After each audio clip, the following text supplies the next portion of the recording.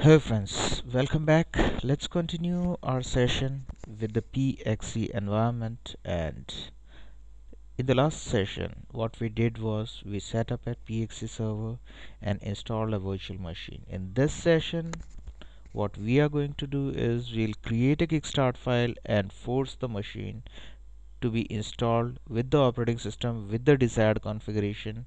And as soon as it's installed, formatted, and rebooted, you will get the machine with the desired services on.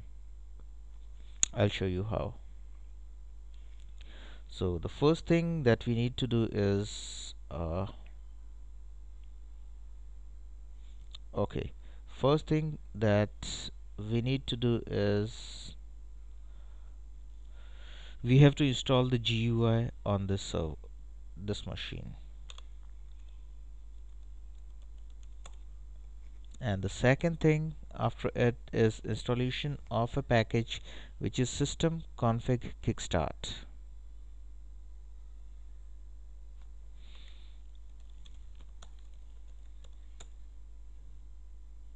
Yum install system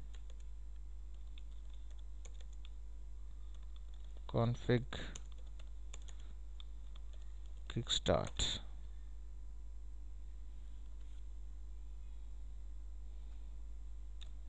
Okay, so now the system config kickstart,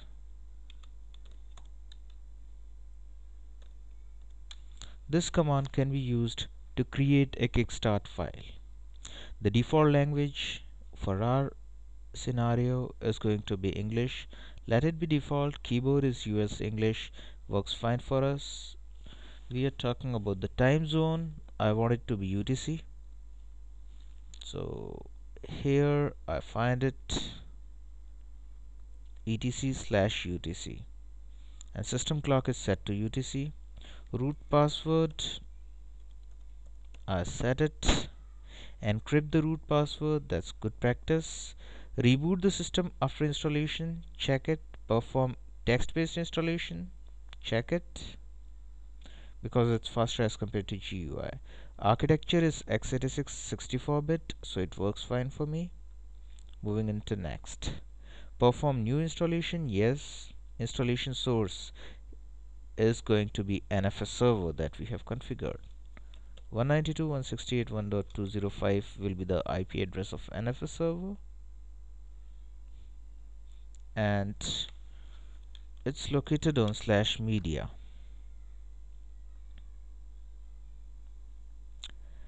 Install a new bootloader, good. Setting up grub password is a good practice. I set the password on it. Encrypt grub password. Install the bootloader on MBR. So this is going to be the default bootloader which can allow multiple operating systems to be booted from it. Clear MBR, if you want to clear, it can be cleared and it will be reinstalled. Disk label initialize, do not initialize, let them be default. The first thing that is to be done is create a boot partition. 100 MB is fine for it. ext4 works for RHEL or CentOS 6. Add a new partition which is swap. Size is 1 GB.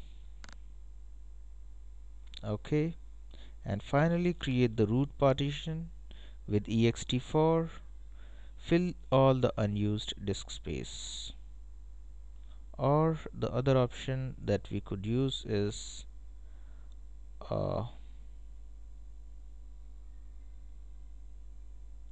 okay, this is for RAID. Let's create a static partition. In that case, I was looking for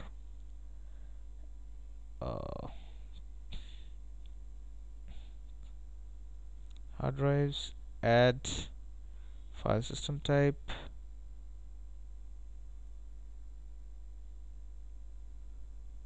mount point is root. Fill all the unused disk space. Click on OK. Now we have created root, boot and swap partition, and let me see. So it's fill all the unused space. That works fine. Coming on to network configuration, add the network device ETH0, specify the IP address by DHCP.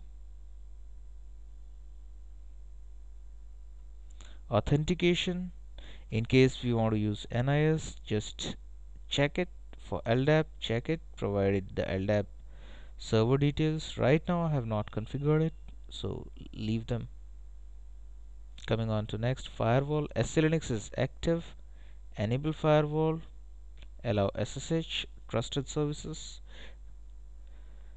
Or if you want to uncheck, keep it unchecked. We'll have to specifically open it.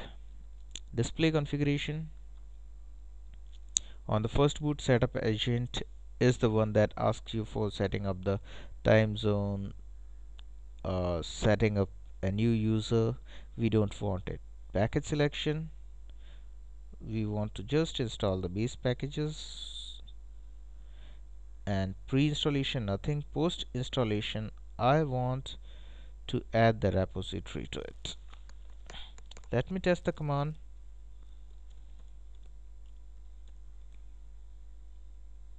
This is my repository.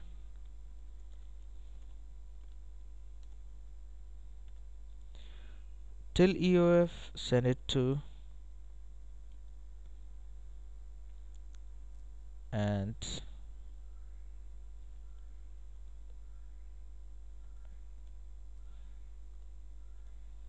okay, so it's fine. uh,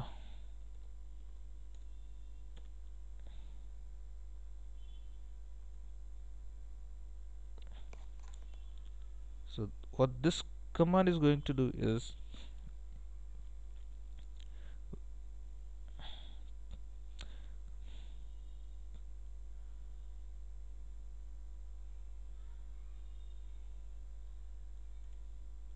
okay, and EOF at the end. So from EOF till EOF, whatever you type will be typed to this file, and this will happen in uh, if like, the thing is, either there could be one option in which you can use echo to send the output to this particular file. The other option is through this syntax: till EOF, copy everything to labs.repo. So as soon as the machine is up, the repository will be set up. Additionally, you can specify a set of commands over here if you want to specify. So file, save it as, so let's mark it as ks.cfg.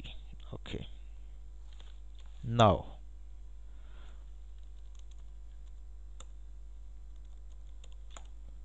this kickstart file has been created, but this needs to be exported in some way so that it is accessible by the clients that are getting installed. So let's do one thing. Let's create a folder ks and mv home rcval ks.cfg to ks folder. We have the kickstart in ks folder, but we have not yet exported ks folder.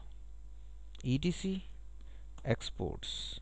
So I'll be using NFS to export it to my environment, and then export fs-r. Now /ks folder is exported to the complete environment. Fine. ks/ks.cfg is my kickstart file. Now the second thing is, I tell the DHCP server, or sorry, uh, var lib tftp boot pxclinux.cfg default.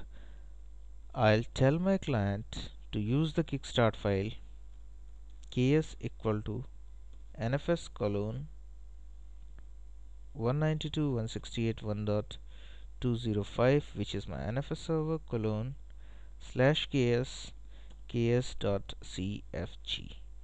So now this whichever client is trying to boot using this configuration file will try to install from slash ks.cfg. I save it and quit. Now I move on to my test VM and just power it on.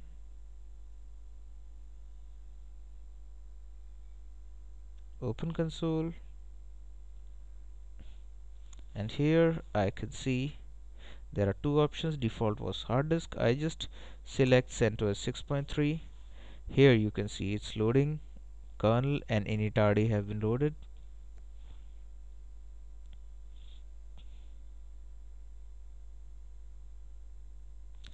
Let's see the other options. So it's initializing network manager.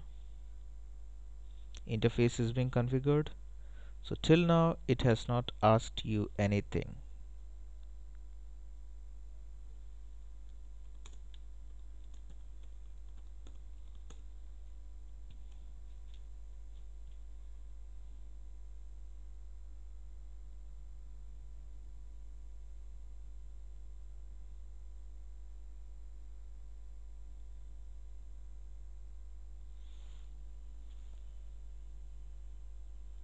So here you can see that it's creating the file system, creating the partitions, but it did not ask us anything.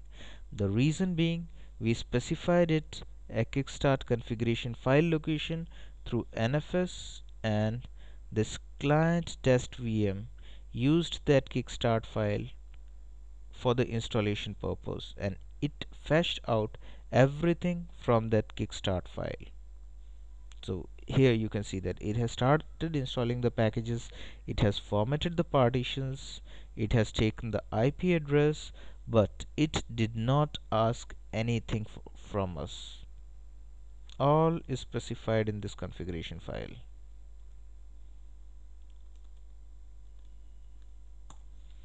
Here is what you can see. Firewall is enabled as SSH is allowed. NFS server is 192.168.1.205. Directory is slash media. So this is the infra server itself. Authentication, use shadow, etc shadow. Password algorithm is specified here. Text install, text first boot, disable. Keyboard, language, SLNX, we enforced it. Logging level info, time zone, UTC. Networking, it should be DHCP on ETH0, and on boot switch it on. Bootloader, where is it to be installed? It is to be installed on master boot record, and this is the password for bootloader. Clear partition, every time clear all the partitions and create a new partition layout. Here is the partition layout for boot, swap and root. Post, what needs to be done is I did a mistake. While copying I did a mistake. So actually this should be http infra.labs.local slash CentOS 63.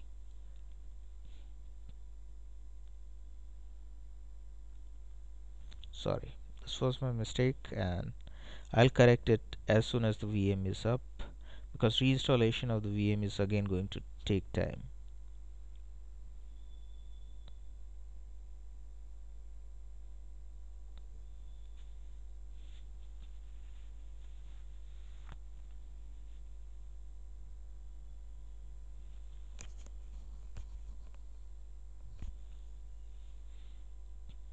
But from the next time, in case this machine is going to boot up,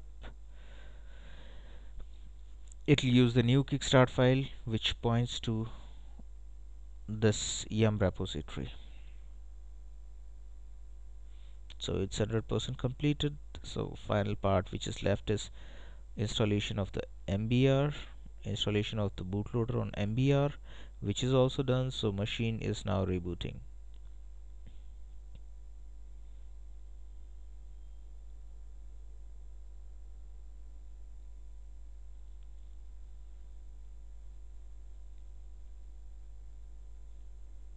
So by default it's from hard disk, so no concern.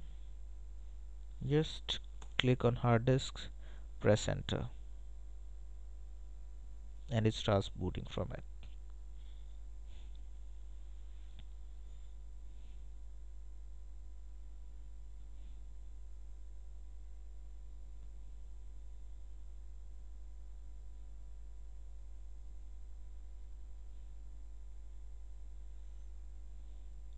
Now I'll try to log in with the password that I specified it. Root password is Red Hat, and I am into it. Yum repo list. So here you can see a infra repo which is labs local repository, which I manually added.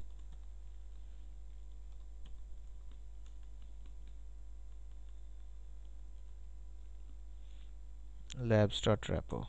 This was the file exported by me. So instead of file media, it should be http infra.labs.local. So let me modify my Kickstart file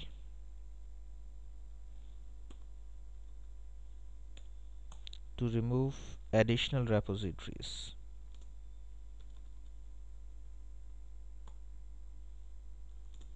rm -f/etc yum.repos.d star.repo. So as soon as the VM is or the machine is installed, all the repositories will be removed from it, and only one repository, which is labs.repo, will be added to it.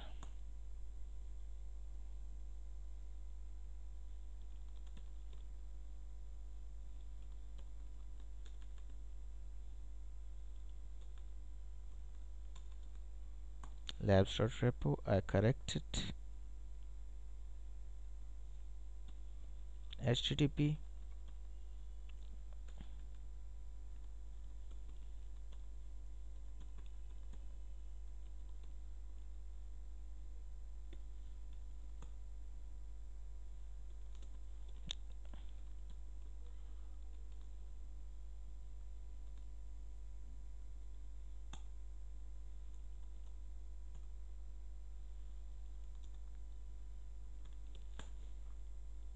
So here infra repo, it is able to fetch the packages from.